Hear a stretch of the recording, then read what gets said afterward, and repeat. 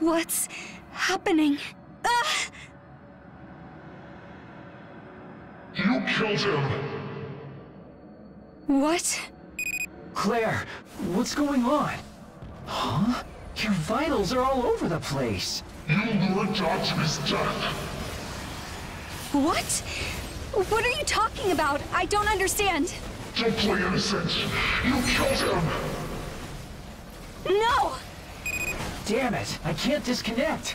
The resonance area warp is too big. Claire, hang in there. Pay for what you did! No! No!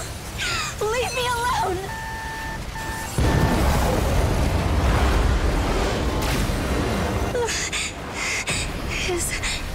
Is that... No, I can't. I won't drag you into this. Leave me. Get out of my mind!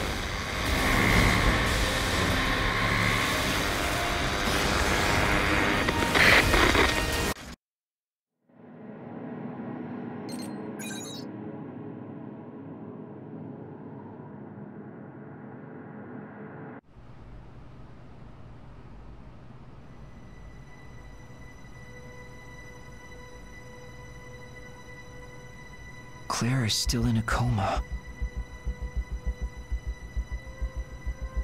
During the mission, her brain activity started spiking, and you went through a forced disconnect. I'm not sure, but Claire may have consciously pushed you out of the resonance area. But there's no sign that Claire herself disconnected. Her consciousness is still deep in the resonance area. That's my hypothesis, at least. I'm so sorry. I'm responsible for this. I knew Claire had doubts, but I sent her in anyway.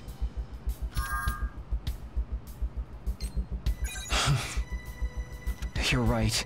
We need to figure out our next step. First, leaving Claire in this state is extremely dangerous. The thread connecting her mind and body is fraying, and if it snaps, she won't come back.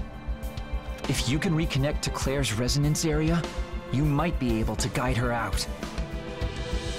But her mind is barred right now, so we can't even do that.